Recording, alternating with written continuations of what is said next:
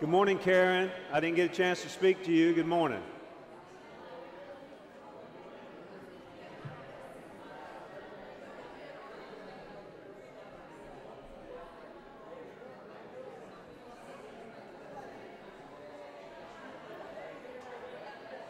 Good morning. All right.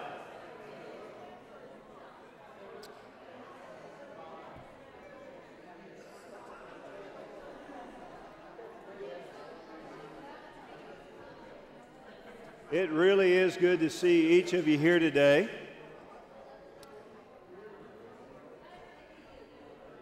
As we're finding our seats now, I want to share with you greetings.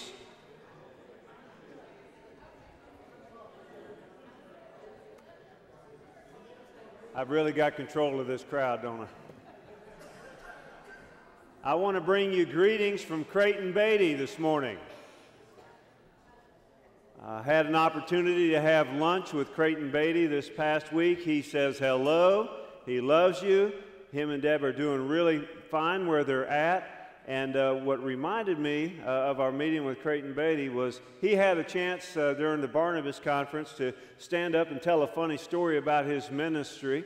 And it's ironic, if you will, that this morning the verse of Scripture that Tootie quoted from the book of Revelation was part of Creighton's story. He said when he was a young minister trying out for a church, he was called upon to pray, and he wanted to include a verse of Scripture in his prayer, and so he chose that verse of Scripture from the book of Revelation. But instead of saying Alpha and Omega, he was so nervous he said, and the alfalfa and Omega. I don't know if he got the job or not, but he's doing good, and he sends his love to you and his greetings, and I wanted to extend that to you this morning.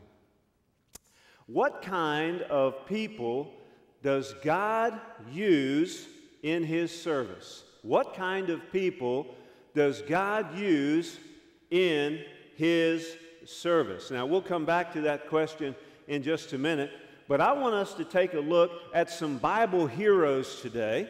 And I went around this morning just before Sunday school, during our fellowship time when we have coffee and donuts, and I asked the question, who's your favorite Bible hero? Now we know that who's number one?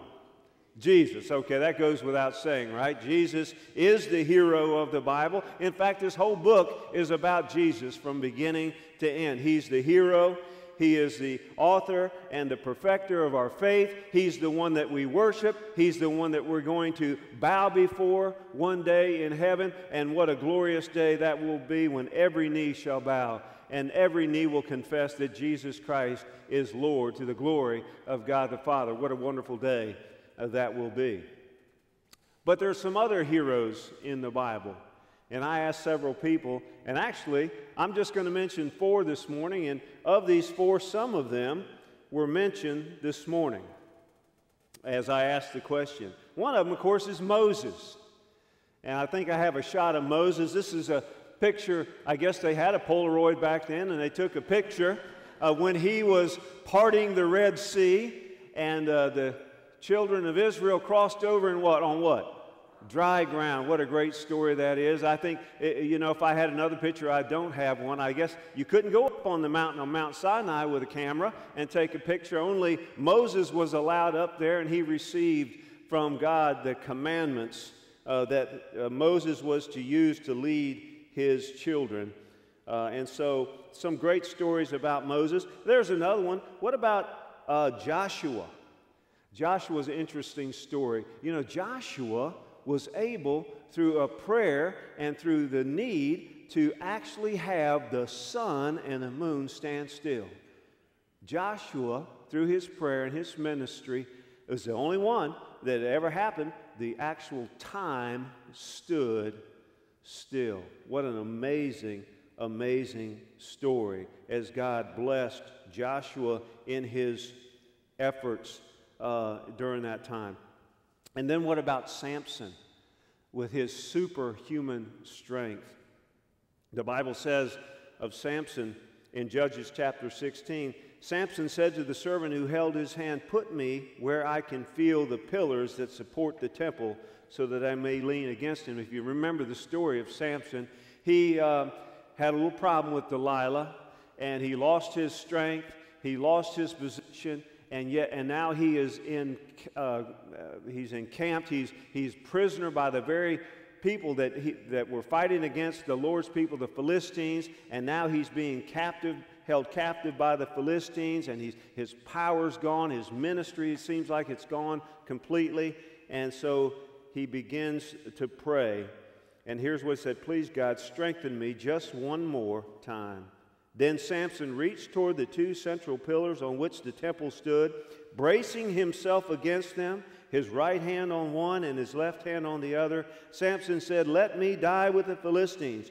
Then he pushed with all his might, and down came the temple on the rulers and all the people. Thus he killed many more Philistines when he died than when he lived. Even in the end of his ministry, he was a true Bible hero. And then, of course, who can forget David? David facing that giant, and that giant was fully armored, and he had a big sword, and he was a big man, and David was just a little boy with a slingshot. And through the power of God, because he stood up for what God believed in and wanted him to, he was able to take that giant down. You know, these are some real Bible heroes. You know, Moses controlled the elements. He was able to bring about the wind and part the sea so that the children of Israel could cross on dry ground. Joshua stopped time. Samson pushed down buildings, and David toppled giants. I mean, we celebrate heroes, don't we, in the Bible? And I think in our culture, we celebrate heroes. I mean, here we are, Make America Great Again, Keep America Great. We just went through all these different programs that celebrate the Oscars and the Emmys, and we're always giving people accolades and trophies and wonderful things. We like success in the West. We celebrate great people and great happenings in the Bible and in our world. Where are you at in that scenario? Can you personally identify with Moses or Samson or Joshua or David? I didn't do anything like that. Have you ever done anything like that? You know, we just came back from this Barnabas retreat, and it's where the best of the best are paraded out on stage to deliver messages and to sing and perform and tell funny stories, and I mean, just the best of the best. I want to describe some of the keynote speakers and the musicians and the extraordinary talent there at the Barnabas Conference. It was a 3-day parade of the best of the best of the best. They started off in one session giving tribute to Wayne Smith. Anybody remember the name Wayne Smith? Just a guy who used humor to deliver messages. And he reached so many people with the gospel of Jesus Christ, and they gave tribute to Wayne Smith, who's passed away. They also gave tribute to Ed Bousman. Who remembers the name Ed Bousman? Ed Bousman, God is just a what? Prayer away. That was his ministry, and he was a great man of God, and they did a tribute. Actually had his picture up on the stage, on the backdrop. And then they also celebrated and remembered fondly Roger Chambers, who was an extraordinary Bible expositor, formerly the president of Florida Christian College and University, and he was just a tremendous guy. And we all owe these guys a debt of gratitude, to be sure. Our favorite preacher, and I mean, guys, he was dynamic. And if I want to get this guy here one year, somehow, some way, he's young, so he's going to be around a long time unless an automobile or accident or something like that takes him out. In fact, he's so young and he looks so young that when he got up on stage, he said, "I remember the first time I spoke at this conference. It was 2012. My mother dropped me off, and She let me stay. And so he's a really young guy, but he's a preacher, dynamic preacher, and he's a lawyer. He holds like 3 different degrees. You know, I leaned in. He was so dynamic. I leaned into Judy during his message, and I said, in the dictionary, right next to the word preacher, there's a picture of Aaron Davis. I mean, he was just that good. I mean, he was the best of the best of the best. And then they gave awards to a lot of people who had done extraordinary work through the years with ministries like Save the Children and PRESS, which stands for the Preacher Recruitment and Encouragement Seminar. And so people are coming up on stage, they're getting accolades, they're delivering messages. Then there was this one young woman that played the keyboard and sang Cowgirl Christian. Y'all know that song? But she sang it so good, it was like I'd never heard it before. It was just marvelous, and she was just fantastic. Now, can you guys, any of you in this room, identify with any of those people? What kind of people does God use in His service? Is it only the best of the best preachers, the best singers, the most popular, the most powerful, the most prestigious? Is that the kind of people that God uses to build His church? And if it is, where do I fit in the picture? Well, in Acts chapter 9, there's actually a description of 3 kinds of people that God uses in His service. 3 kinds of people that God uses in His service. One is Paul, one is Aeneas, and one is Tabitha, also known as Dorcas. Now, let me just tell you something. Aeneas is my favorite Bible hero. And you guys maybe never, ever even gave Aeneas a second thought, but he's my hero. And I'll tell you why in just a little bit. Now, we know enough about Paul that I don't need to tell you who he was, but it was in Acts chapter 9 that he was converted. That's when he was struck down on the road to Damascus. He was sent to the city, and they prayed over him, and he was baptized and calling on the name of the Lord, and he received salvation, and we know that Paul went on to be just this great missionary who brought the gospel of Jesus Christ as far west as you could possibly bring it in those days. And because of his ministry, you and I are sitting in this room today. He was the apostle to the Gentiles. So we know a lot about Paul. So I'm just going to pick up the story, and I'm going to tell you a little bit about Aeneas and Tabitha in Acts chapter 9, beginning in verse 32. And here's what the scriptures say. As Peter traveled about the country, he went to visit the Lord's people who lived in Lydda.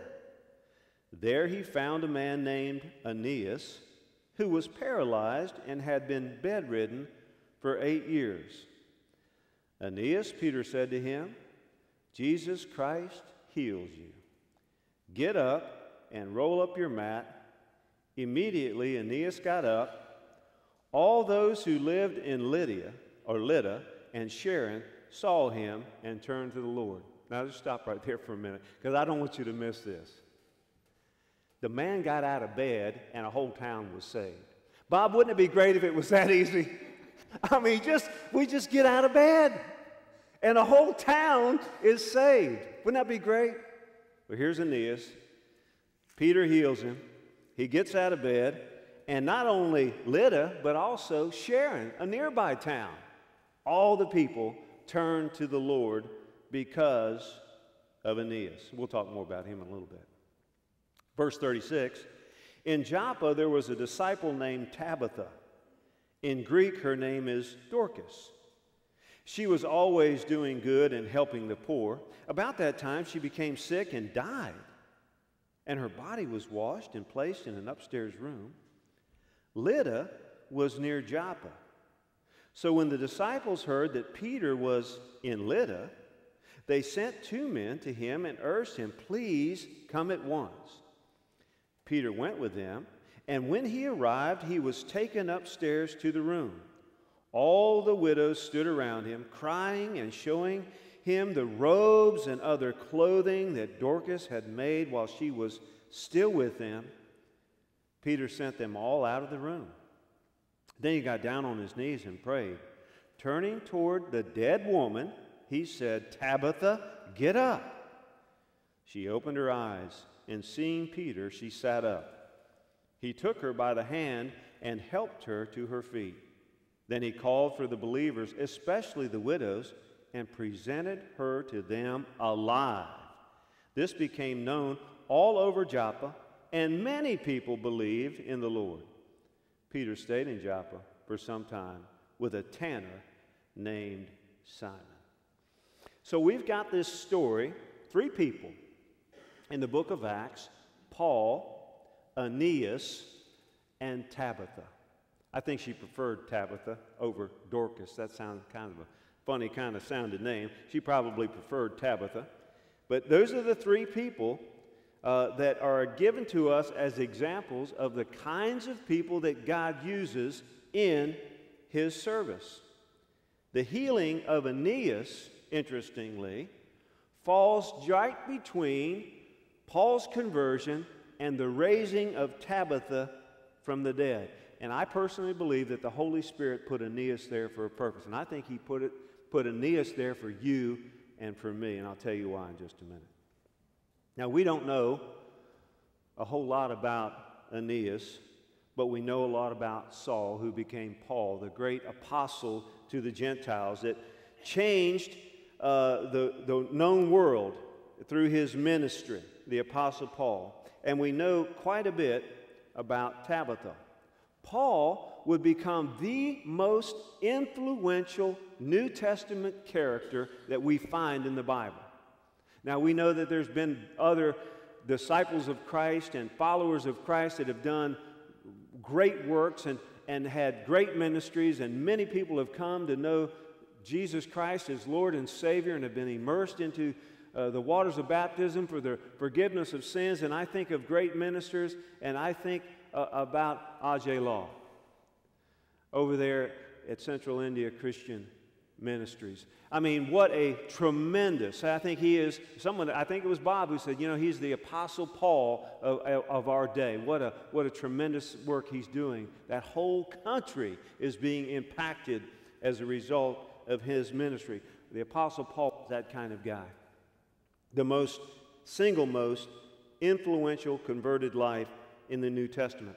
And we know a lot about Tabitha just from this little section of the Scriptures. We know that she was a well-loved, and she was a very giving person. We'd call her a philanthropist. Notice that the comments, as the widows are standing around and they're mourning the death of Tabitha, and they're recalling all of the kind and gracious things that she had done for them. Remember, she made me this gown, and she sewed this up for me, and she gave me this, and she visited me on this occasion, and they're just remembering Tabitha with these accolades, and they're just speaking so highly of her. So what do we see? We see somebody who's very powerful and somebody who's very popular. Somebody who was a tremendous speaker and presenter of the gospel of Jesus Christ, and somebody who was well loved by the entire community. Is that you? Is that me? Tabitha was wealthy, giving, generous, and kind. She was kind, the kind of person that every person wanted to be around. In short, again, she was popular. You know, much like the keynote speakers at the Barnabas Convention, Paul and Tabitha were well-known and popular servants of Christ. So if they were still alive today, they would have been keynote speakers, keynote people at the Barnabas Convention. Paul was powerful. Tabitha was popular. But what about Aeneas? Well, we got to put a P on it. He was paralyzed, right? That's who he was. He was paralyzed. Aeneas lived in Lydda, lost the use of his legs at some point, and had been bedridden for 8 years, according to Dr. Luke. That's it. That's all we know about Aeneas. If paralyzed Aeneas wasn't here in this story, it would drive me, or it might drive you, to one of two places, either pride or despair. What do you mean by that? Well, you'd say, yeah, man, I'm looking at Paul's life, and you know, I'm that kind of guy. Man, I'm powerful. I'm persuasive. People listen to me. I can get things done. You know, God, it's a good thing you and me are having this conversation. You know, I'm very, very well known, and a lot of people respect me. Man, it's a good thing that we're having this conversation. In fact, I'm not only powerful, I'm popular. Look at my friends list. Man, I got 3,000 friends on Facebook and growing. You know, people just want to talk to me, man. And they answer all my Twitters. You know, they're following me on Twitter and Instagram and Facebook. Man, I'm that kind of guy. God, it's a good thing we're having this conversation, because you know what? If you get me and you win me, guess what? You win all my Facebook friends, all my Instagram followers, all my Twitter followers. Man, God, win-win, God. You get me, I get you. Good deal. Pride. Or it could lead you to despair. Wow, Paul. Wow, Tabitha. Paul's good at everything. I'm not good at anything.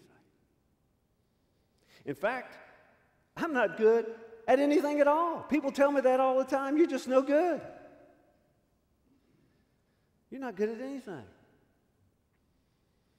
Tabitha, man, she's got a lot of friends. I wish I had friends like that.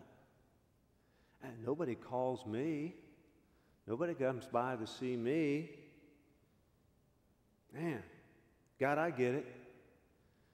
You use people like Paul, and you use people like Tabitha in your service. You don't need me. You see, pride or despair, if the only people you see in that three categories is Paul, of the two, and the only people you see is Paul and Tabitha, you're going to be led to either pride or despair, because you're either going to be one of those kind of people or you're going to not. And if you're not, you're going to be left, yeah, well, I guess it's not grace at all. God, you save powerful people. You save popular people. I guess grace isn't grace at all. And so the Holy Spirit, because the Bible is inspired and directed by the Holy Spirit put Aeneas right in the middle of those two examples. Aeneas is a nobody from nowhere that nobody cared about. Through Peter, Jesus said to Aeneas and to the world, God cares. God cares about every single soul, every person, whether they're popular, whether they're powerful, or whether they're paralyzed, and nobody from nowhere. God cares for those people. You know, sometimes I think we celebrate the brightest and the best at the expense of those in the greatest need of love, acceptance, and encouragement. Don't you?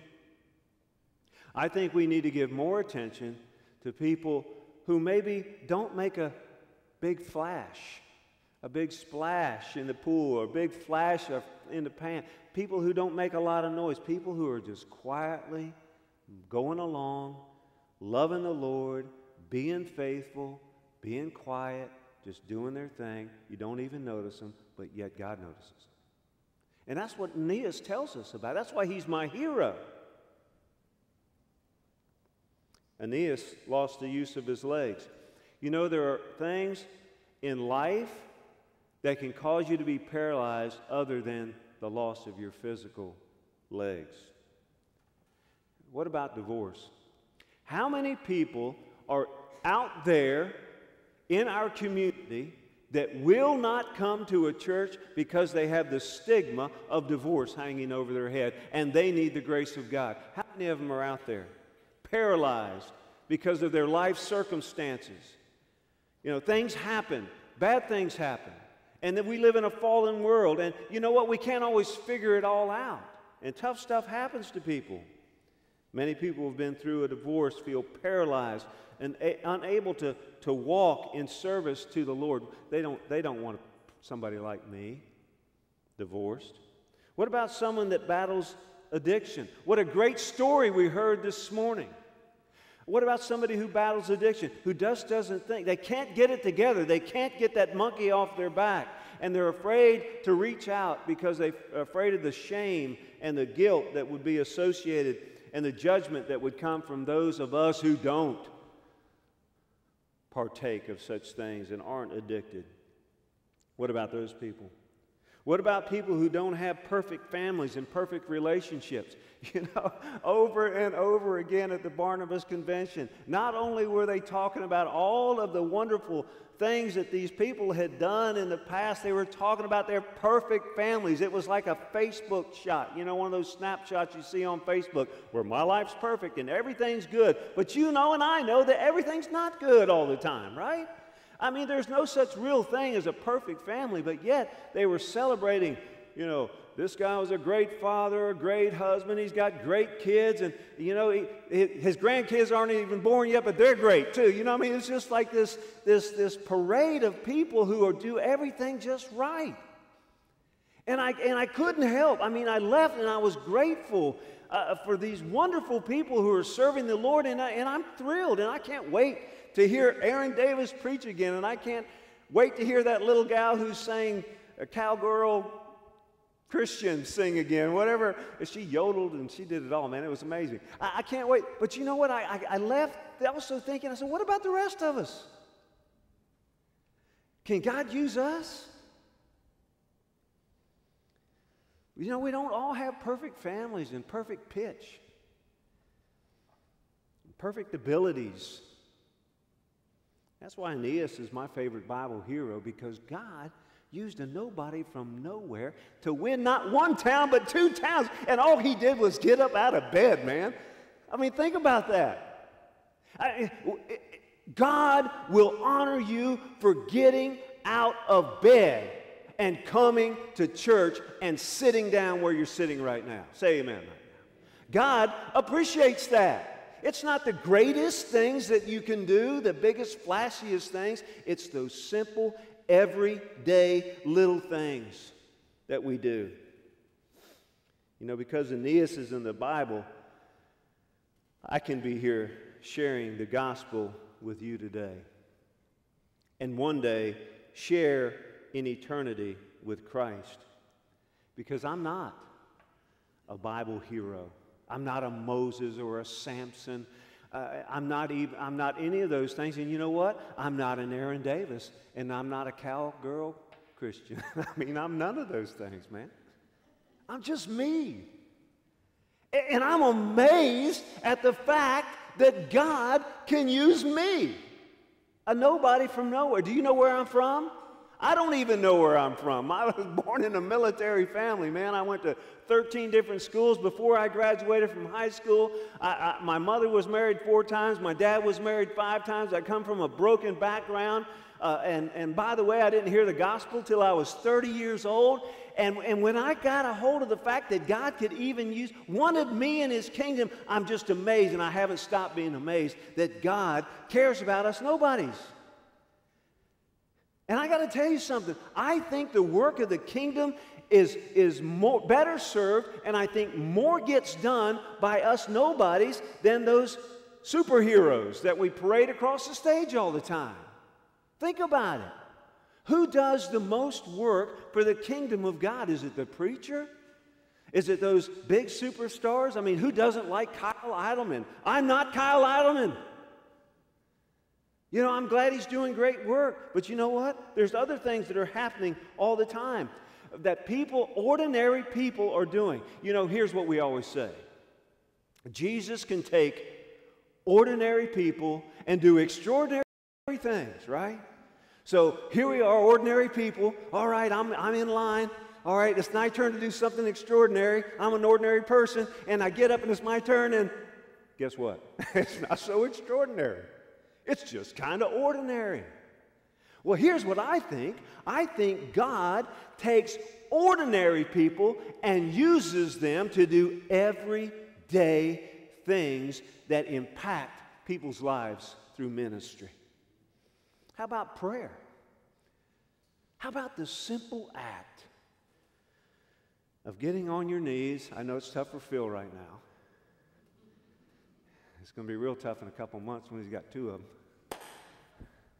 How about the simple act of getting on your knees or getting in your prayer closet, wherever it is that you pray, and picking up the prayer concerns list and putting your finger on somebody's name this afternoon. Oh, Lord, I want to pray for Alma Jean. I know she's suffering with the gout. She's in pain. Lord God, touch her in any way you can. Lord, I want to pray for Mark. And I want to pray for Jenna. Oh, and God, that lady I met at the grocery store who just seems so out of sorts about everything. Well, Lord, I don't even know her name, but would you touch her? Let me tell you something. That's ordinary, everyday kind of ministry. And if that wasn't getting done, you know what? The church wouldn't even exist. What about a kind word to a stranger in passing? How about sitting with someone for an hour, not to preach them a sermon, not to judge them, not to do anything but just provide company? How many people right now in our nursing homes or our home, confined to their homes, need somebody just to come by and sit for an hour? You don't have to do anything extraordinary at all. Just be there.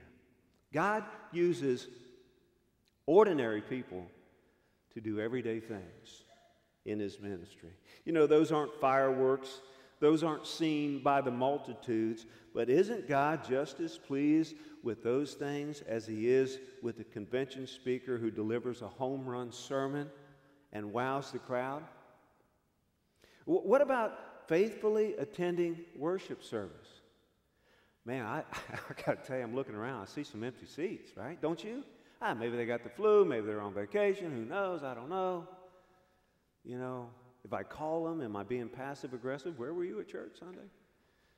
Or how about, is there some way I can reach out to them and let them know that I genuinely miss you, and there's a part of me that's missing when you're not in your seat, right?